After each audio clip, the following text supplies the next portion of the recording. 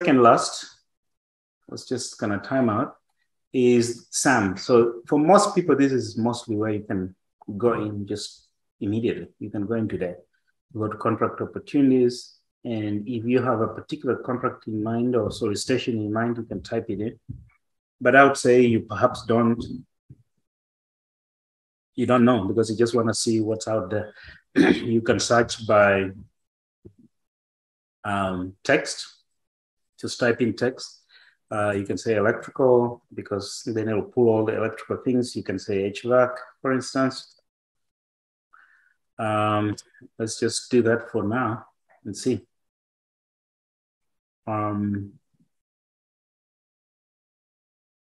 Oh no, I think it's, I'll sign in.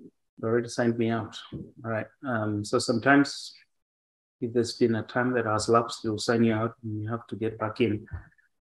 I believe you don't actually have to sign in to do, but to download data and whatnot from the site, you kind of have to. So you'll sign in, you come in here.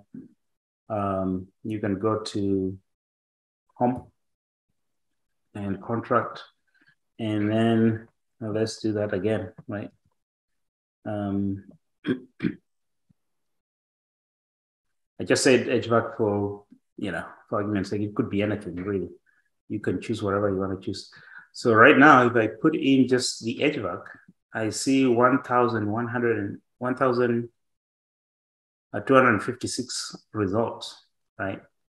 But this is very broad. So this is perhaps capturing a lot more data than you need. So you can say you want information that the response is in the next, let's say 3 months, right?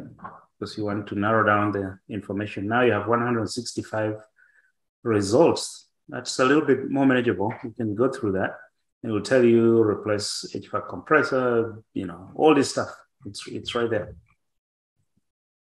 You can go even further and distill it and say, let's say you're a woman-owned business, for instance, and just are curious if there's a set aside for a woman-owned small business right there. There's 3 at least. You can remove that, change and say, show me area set aside. This is minority owned. There's 4 results. But for me, I tend to just like looking at all small set asides, total small business set aside, because that includes, and actually you can choose several others. So you can add several to this. If it applies to you, you always don't want to look at a project that's set aside.